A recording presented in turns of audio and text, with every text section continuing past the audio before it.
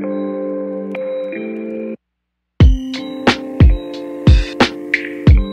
and welcome to Jeremy's Retro Bar. I'm Jeremy and this is my Retro Bar. And this week I'm going to be making a Compaq Deskpro out of these two super nasty Compaq Deskpros that I got from Computer Reset. We're going to be taking the good parts from each, combining them into one ultimately great working computer. But of course first, we're going to need to make ourselves a drink.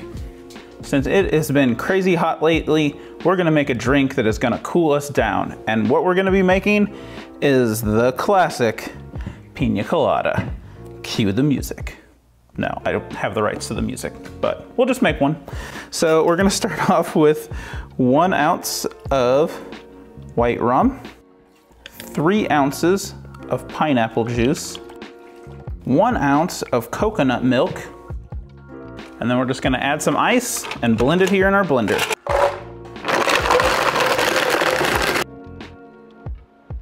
And there we have a Pina Colada. Cheers.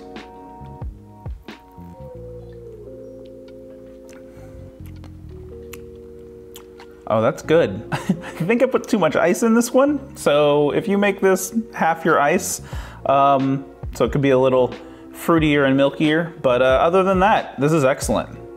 Cheers. Let's get to working on these Deskpros.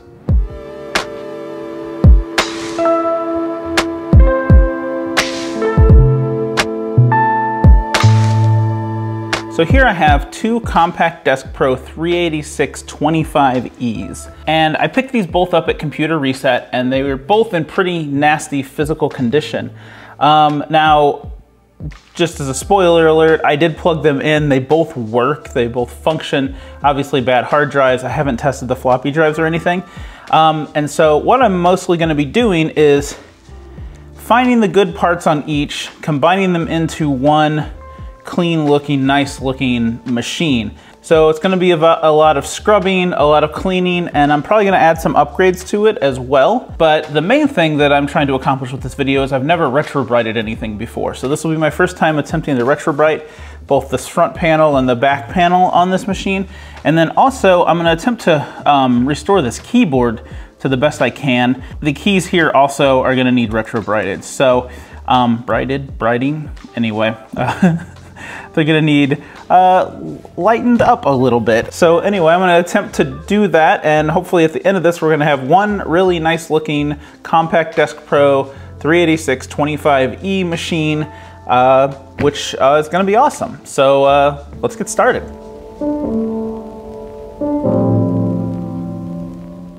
So here we are in the workshop, and I'm just gonna start by taking apart the major pieces and then giving them a good clean. So we'll start by just removing the case cover.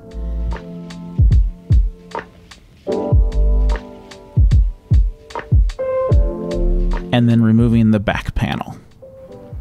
Compaq computers use T15 screws for almost everything, so you gotta make sure you have a T15 screw head if you want to work on one of these machines.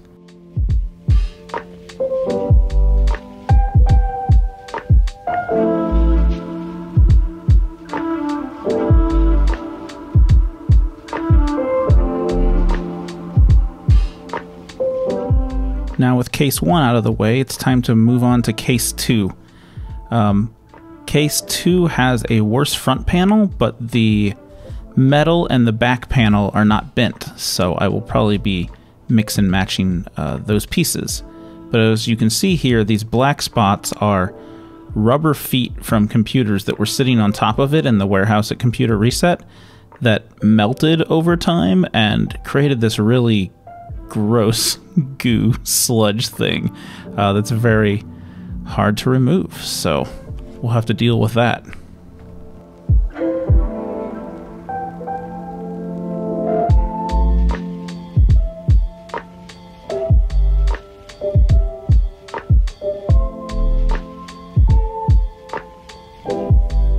So case 2 here is in much better condition. The metal isn't bent. It's not deformed along the back edge, but it does have this rust on the case itself. So I think it's going to be easier to deal with the rust than it is to deal with the bending in the other frame. So I'm probably going to use most of this computer and just swap out that front panel from the other computer. Now it's time to remove the front panel from the top of the case. And that's easily done here with, looks like 6 T15 screws.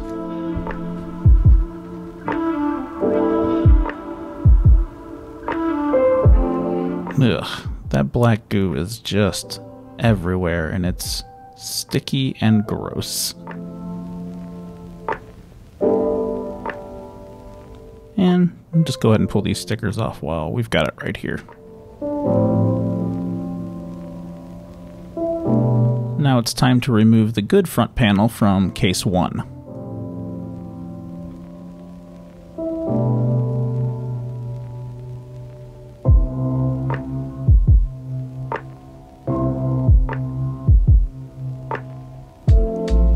And now I clean. I'm starting off pretty non-abrasive and then going increasingly more abrasive. So Windex to start off.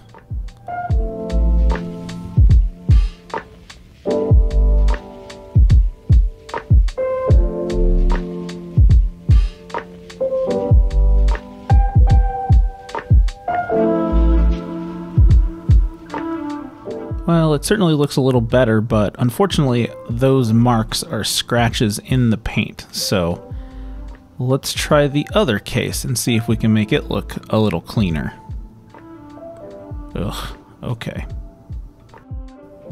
So for this one, I'm going to start off using dish soap and water, just because dish soap is pretty good at cutting grease, and it might help with these rubber feet that are melted, but not quite the same makeup, so maybe it won't.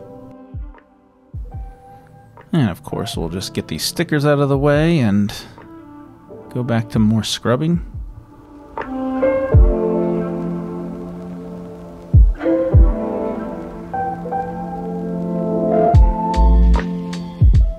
Alright, back to these black spots.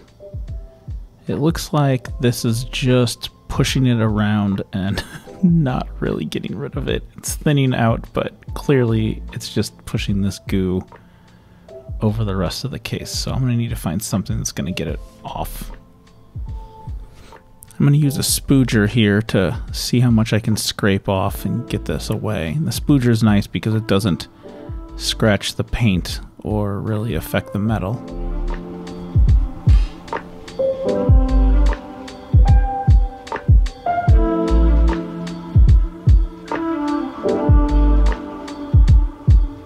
Alright, now with all the excess gunk off, let's go ahead and try Goo Gone, since it is kind of a black goo.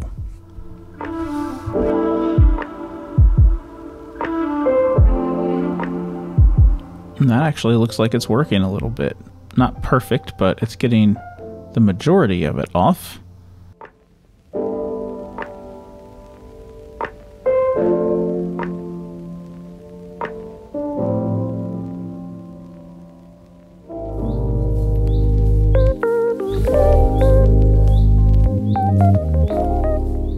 Now it's time to give these plastic parts of the case a bath.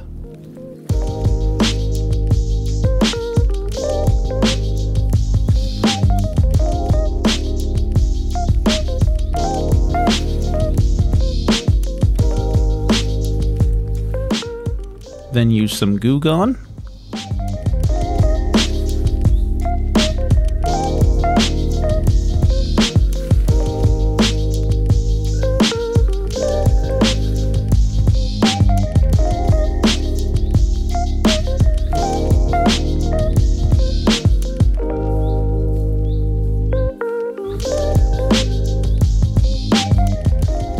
And finally, some IPA to get the really nasty stuff off.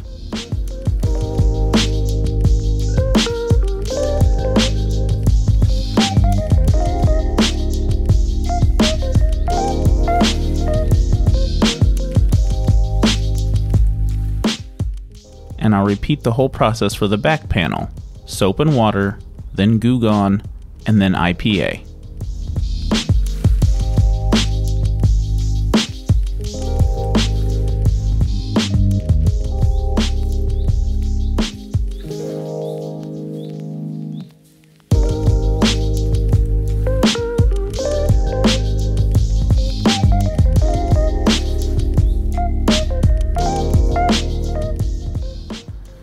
So unfortunately, after cleaning both metal top cases, I've determined that the scratches are just too many and I'm gonna have to attempt to paint it.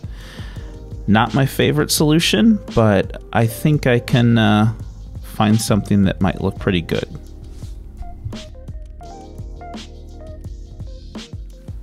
So as to not ruin anything, I decided to paint samples on the inside of one of the cases, and that way, once it dries, I can determine how it looks and how closely it matches the existing paint job.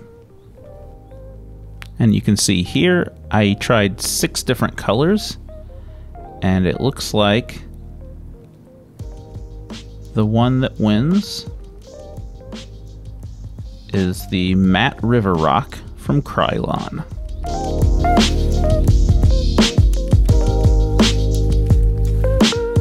And since I'm no longer worried about removing paint, I'm going to go ahead and scrub it down with some isopropyl alcohol just to try to get any last amount of gunk off before I put primer and paint on it.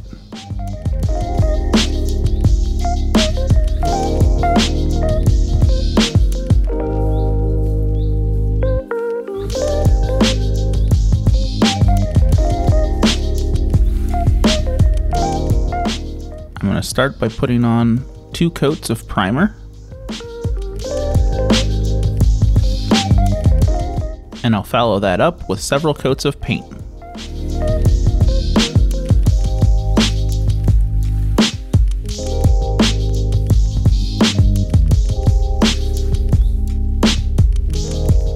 And there it is.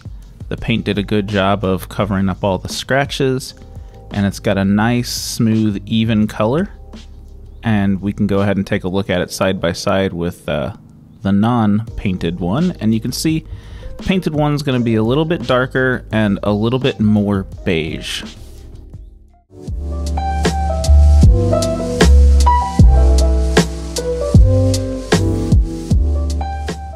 Now it's time to deal with this nasty, nasty keyboard. I'll just remove this cable, take these screws out, and separate the top from the bottom.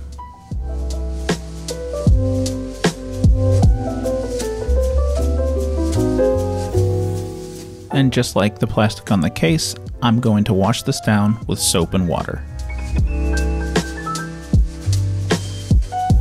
And then follow it up with isopropyl alcohol.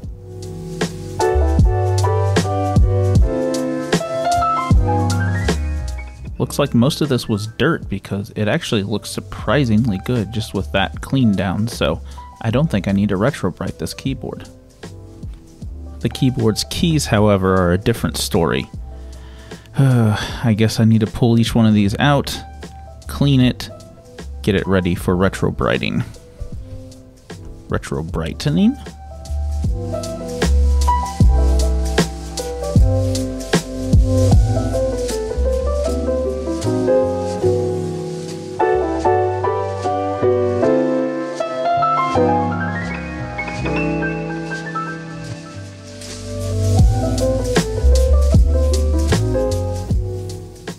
Alright, keys, everybody in. Let's take a bath. While they soak, I'm gonna blow off this disgusting black plastic and get it taken apart and cleaned.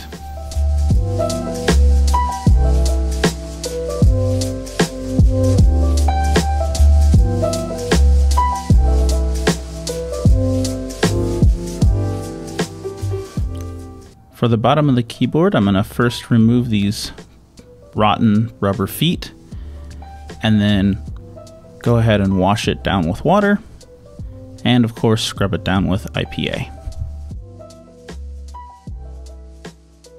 Now in order to clean this black plastic, I'm gonna have to remove the backing metal plate and the keyboard membrane and the control circuit board. Circuit board comes off with 2 screws and 4 plastic clips. This metal though is held in place by, looks like 400,000 plastic clips, so it's just a matter of getting them all unclipped at the same time in order to get this off.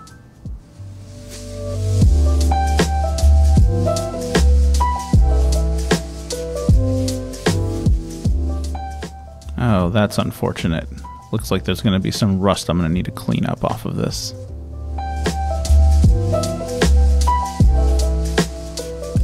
So I'll go ahead and remove the keyboard membrane and set that aside for now. And then we're going to pull out the rubber dome keys.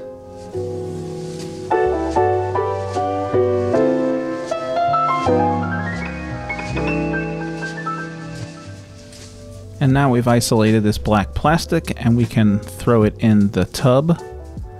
But first we got to clean all the keys that are sitting in there right now.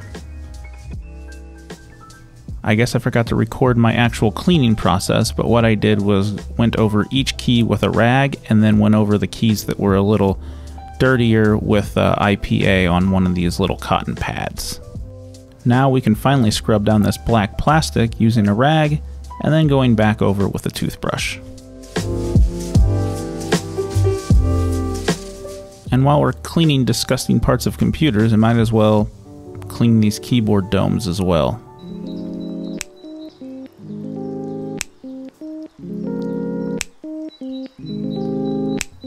Now to deal with this keyboard membrane. In the past I've been a little bit too aggressive and destroyed some traces, so I'm just very lightly rubbing it with a wet paper towel.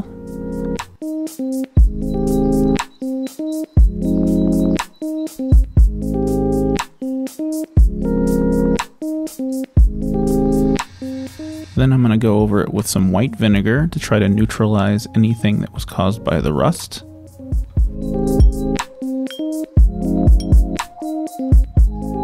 And then go over it again with some water to make sure that we get rid of all the vinegar that would be left on the keyboard membrane.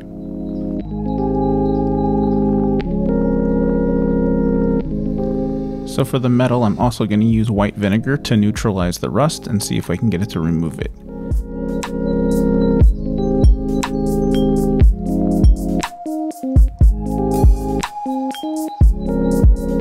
After a lot of scrubbing and very little effect, I decided it's best to let it soak for a while, so here we go. Let's pour in some white vinegar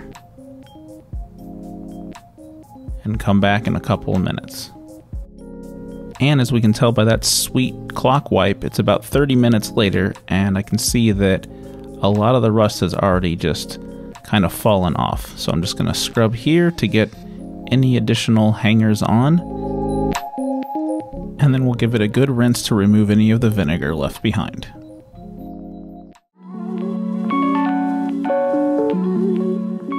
So we have two final things that we need to take care of. One is I need to get everything out of the case so that I can get the metal and treat the rust that's on the front of the metal part of this case. And the other part is I need to get any other plastic bits so that I can throw it in with everything else for retro-briting. And both those things are going to require a complete teardown of the machine, so I might as well get started unscrewing.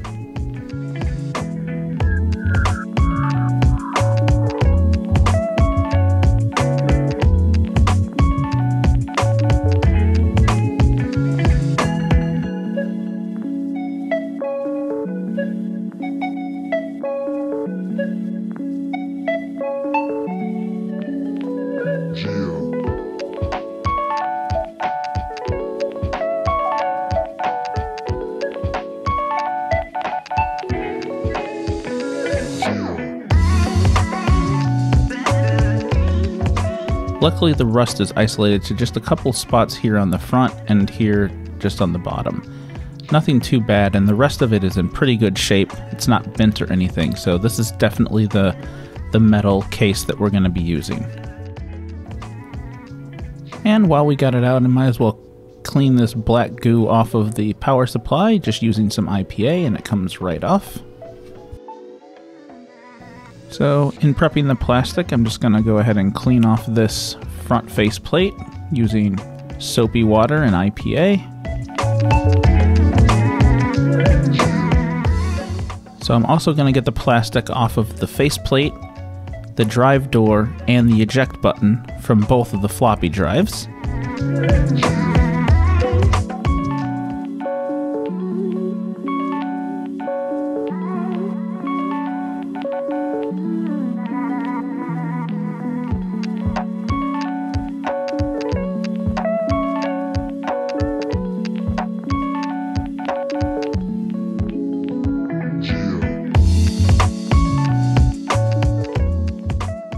So just like the metal in the keyboard, I'm going to go ahead and soak the front of this case, the part that's rusted, in white vinegar, and we'll let that sit for a little bit and come back to it.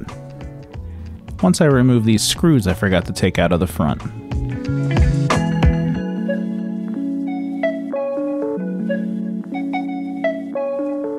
And that clock wipe lets us know time has passed, so we'll go ahead and take a look at this. And we can see it's done an okay job, and we'll go ahead and use a brush and try to scrub any additional rust off of this case.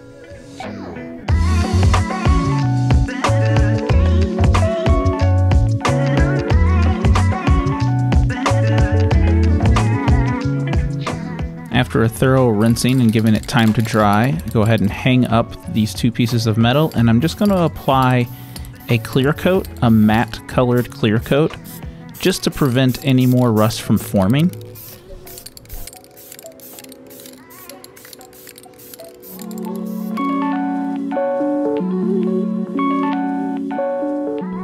And now there is just one piece of plastic remaining before the retro-briting can begin, and that is the plastic power switch on the front of the power supply.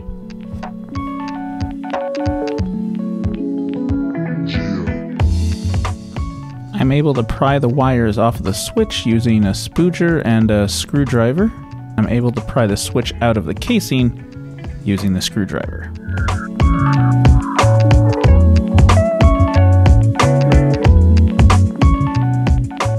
And being very careful, I use the screwdriver and the spooger to pry the little switch out from the black housing.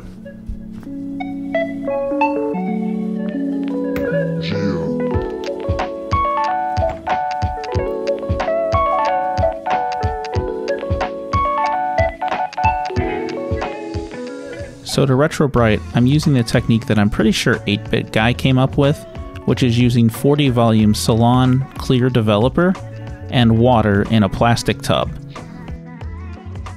Then I'll just add all the plastic parts of the Compaq case, and all the plastic parts from the switch, the floppy drives, and the keyboard keys. And I'll add some rocks to keep these submerged.